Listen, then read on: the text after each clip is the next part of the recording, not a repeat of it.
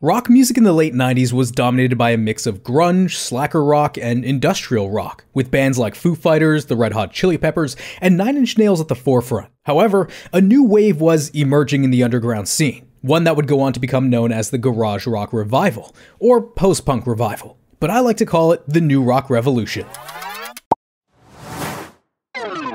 Hey, if you enjoy watching fascinating stories about your favorite artists, make sure you subscribe. I've also made a Spotify playlist featuring all of the artists I talk about in this video. It's all in the box below.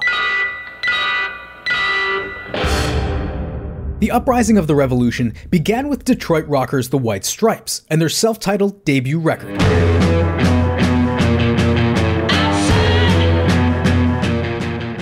The husband-wife duo adopted a back-to-basics approach that was influenced by the country blues of Son House and Detroit's garage rock scene. It carried what would become the band's signature setup: Jack White's wailing vocals, anthemic power chords, and Meg White's primal drumming.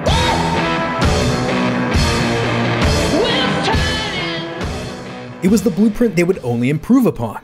It just wouldn't get much attention outside of Detroit, Michigan. Meanwhile, in Sweden, a little band called The Hives were still finding their footing with their straightforward approach to garage rock.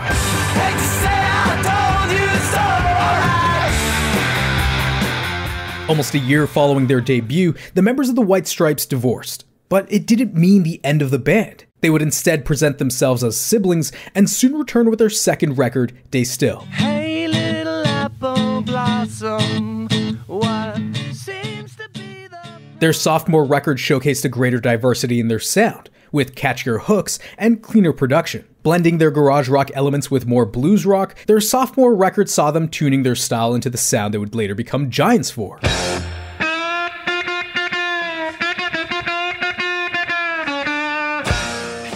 But outside of a few music blogs, the White Stripes were still Detroit's best-kept secret. A fresh, albeit familiar brand of rock music was surfacing. The Strokes had been practicing, rehearsing, and playing their retro-punk tunes in New York for 2 years now. They'd secure a weekly gig playing a 14-song set at New York's Mercury Lounge. After a recording guy handed them his card one night, offering to record one of their demos at a discounted rate, they seized the opportunity. Within 3 days and with an investment of only $600, the modern AGP was born. Their next move was to send it to Rough Trade Records in the UK, who recognized its potential and helped to launch it to the world in January 2001.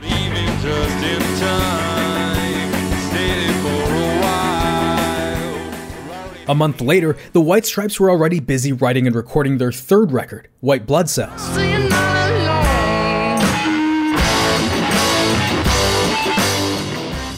Completed in less than 3 weeks, they'd even score their first network TV appearance.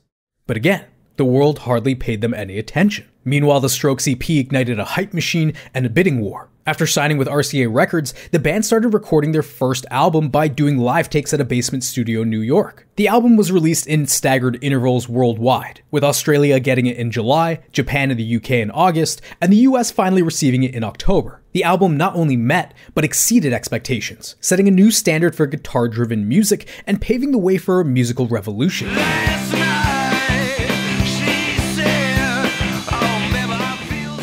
Its raw and energetic approach captivated audiences, rapidly gaining popularity and spreading like wildfire across the globe. Of course, the Strokes needed an opening band, and that usually came in the form of the Yeah Yeah Yeahs, who sounded like this. But also like this. With the subsequent success of the Strokes, music executives began looking to the underground for great rock music. Rough Trade Records signed London band The Libertines, Matador Records sought out the post-punk New Yorkers Interpol, and Capitol Records scooped up Australians The Vines.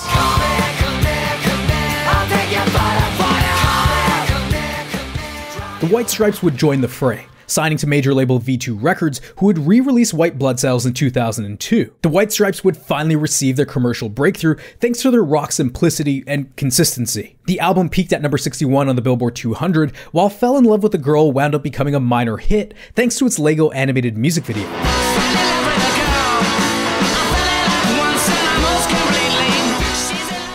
With Turn on the Bright Lights, Interpol ushered in the beginnings of a post-punk revival, bringing a melancholic atmosphere to the revolution.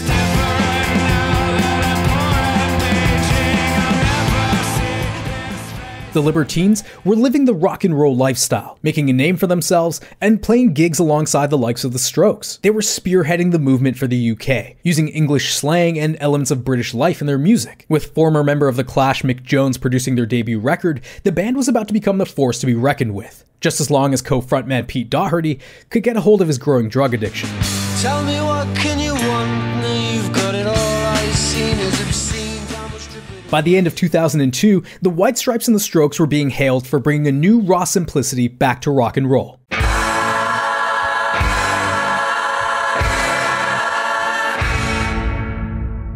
The White Stripes wasted no time in capitalizing on their success, launching Elephant in April of 2003, which included the global anthem Seven Nation Army.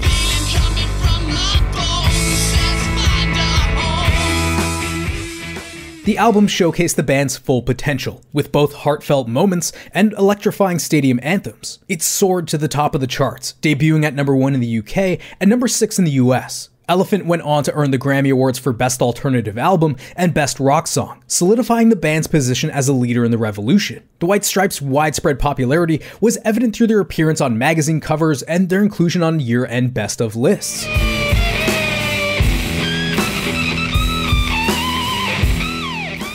The Yeah Yeah Yeahs released their debut, and they still sounded like this.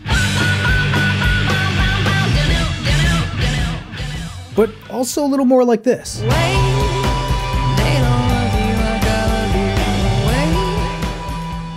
Meanwhile, the literal family members and Kings of Leon were reviving the southern rock genre with Youth and Young Manhood.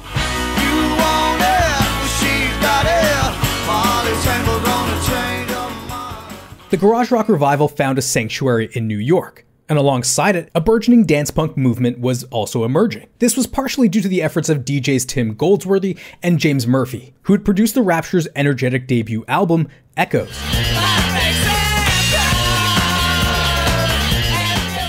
That same month, Australians Jet got in on the action with their debut record. 1, 2, 3, take my hand and come with me because you look so fine that I really want to make you mine.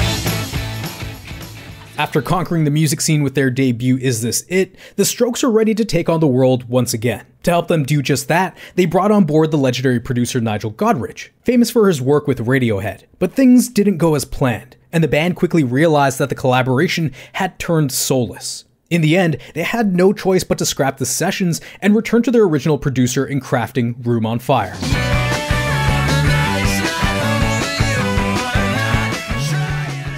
The Strokes showcased their musical prowess with another solid collection of tracks, proving that their success wasn't just a fluke. The Strokes capstoned a monumental year for the revolution, but a second wave was incoming. Scottish newcomers Franz Ferdinand were the first to take the year by storm with their rhythmic dance punk debuts.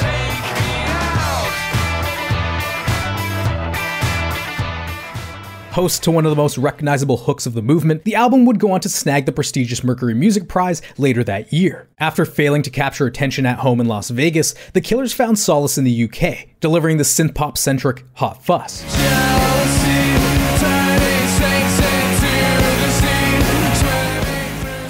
Legend has it that the band scrapped most of their original material after hearing the Strokes' Is This It? In 2001. Perhaps for the best. Hot Fuss was loaded with hit singles, making it a commercial success that sold millions of copies worldwide and became a classic album of the era. After extensively touring, the Hives finally returned to Sweden to deliver their refined sound on Tyrannosaurus Hives.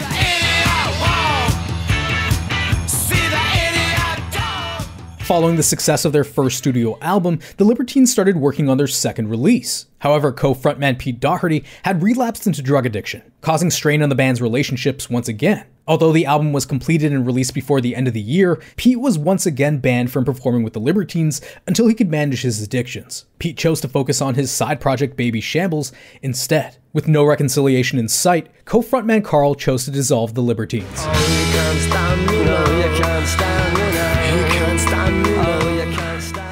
Continuing to carve out their own lane, Interpol showed some great maturity with their brighter follow-up, Antics.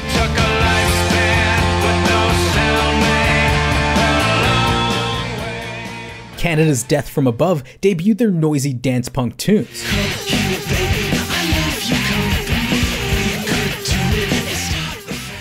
and Kings of Leon continued to build on their southern-infused garage rock.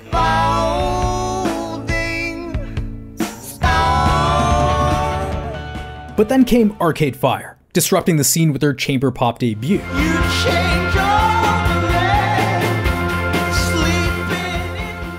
Funeral was a highly ambitious album that incorporated a wide range of influences, including art rock, chamber pop, and post-punk, and featured a large ensemble of musicians playing a variety of instruments. Its grandiose sound was the complete opposite of a back-to-basics approach that helped to inspire a wave of new indie rock bands who sought to push the boundaries of the genre.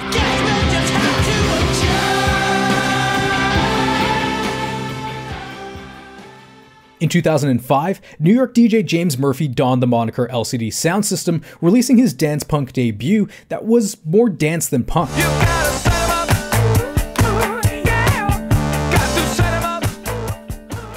Block Party soon arrived with their fresh and energetic debut, incorporating a variety of electronic and digital techniques to create a sound that was both raw and polished.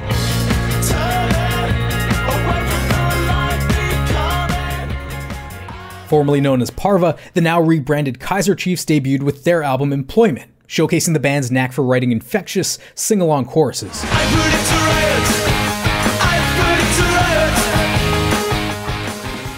After quitting their day jobs, The National had signed to an indie label to release their introspective third record, Alligator.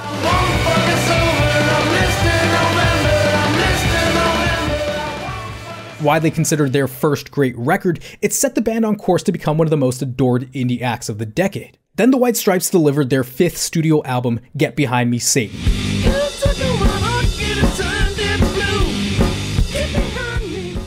Shaking up their usual guitar-heavy sound, the duo opted for more piano-driven melodies, acoustic guitars, and even a marimba.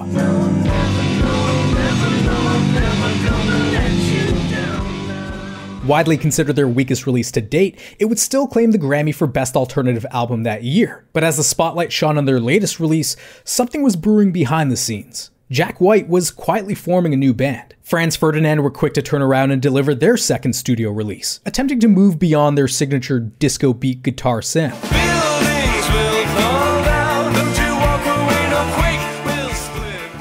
Meanwhile, the Strokes released their third studio record, First Impressions of Earth.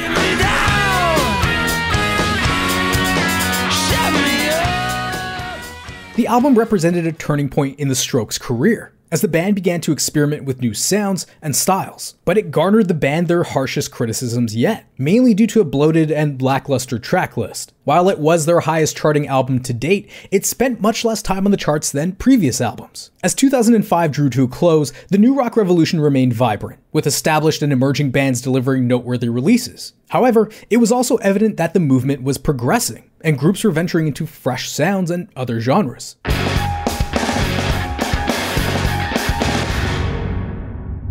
Everything was about to change when the Arctic Monkeys released their debut album in January 2006.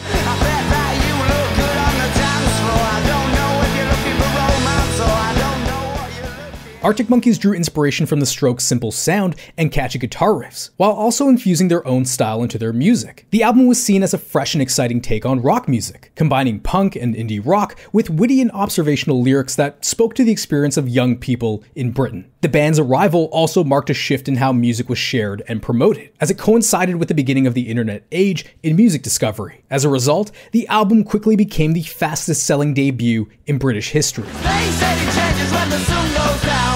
Yeah, they said it changes when the sun goes down. Meanwhile, in the scorching summer heat of Nashville, Tennessee, two friends, Jack White and Brendan Benson, found themselves in an attic jamming together. It was there that they created a single that would spark a new musical venture, one that would become the Raconteurs.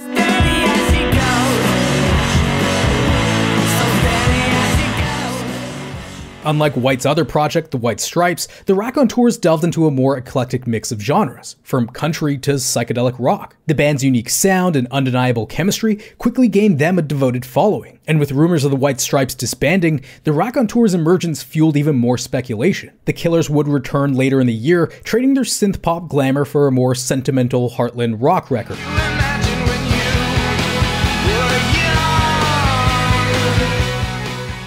But the Fratellis showed that there was still room for a good old-fashioned garage rock anthem.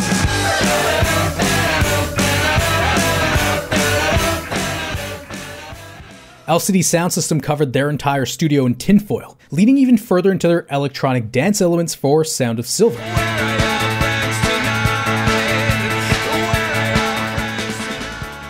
Arcade Fire were criticized for being overly ambitious with their darker sophomore effort Neon Bible.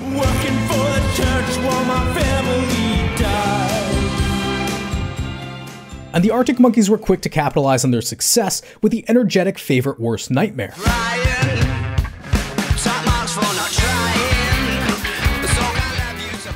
Along with releases from The National, Interpol, and Modest Mouse, the lines between Revival and the all-encompassing label of indie rock began to blur.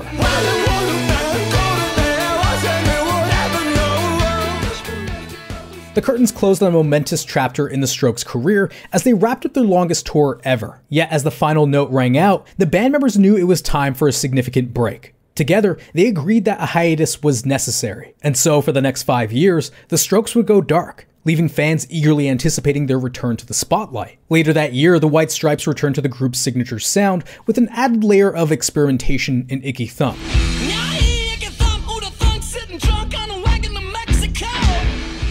Adding trumpets, bagpipes, and even a synthesizer, the band had reached full maturity in sound. The album skyrocketed to number 2 on the Billboard 200 and won a Grammy for Best Alternative Album. Unfortunately, Meg's growing anxiety resulted in the cancellation of most of their tour, and with her lack of interest in continuing the band, Icky Thump marked their final studio album. There's nothing left for me to tell you.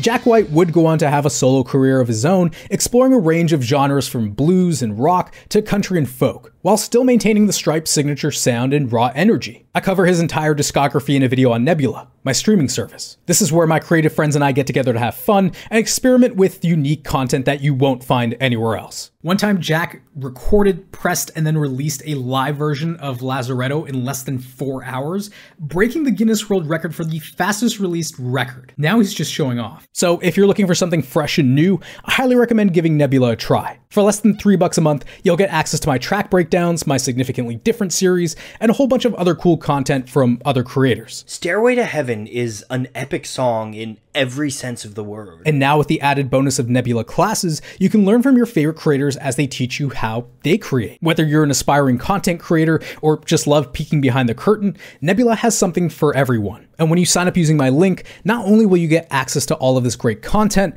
but you'll also be supporting Middle 8 directly. You can check it out at nebula.tv/Middle 8. Link is below. I'll also link it at the end of the video. With tentpole acts The Strokes and the White Stripes bowing out in the same year, the new rock revolution that had dominated the early 2000s began to come to a close. While the early part of the decade had seen a resurgence of interest in guitar-based rock music, by mid-2007, the scene was starting to splinter and evolve in new directions. New subgenres and scenes were emerging, such as the indie folk movement led by bands like Fleet Foxes and Bon Iver.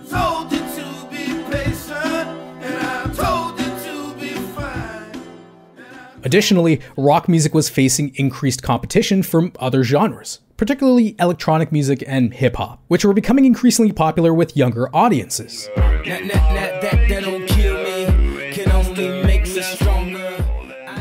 The rise of streaming services and the decline of album sales were also starting to have an impact on the music industry as a whole. But rock didn't all of a sudden disappear. It just went further underground. With its enduring popularity and enduring relevance, rock music remained a force to be reckoned with, poised to continue producing groundbreaking and influential music for years to come. You can check out my video on Jack White on the right, or if you want deeper dives on some of the artists that I've mentioned in this video, check out the playlist on the left.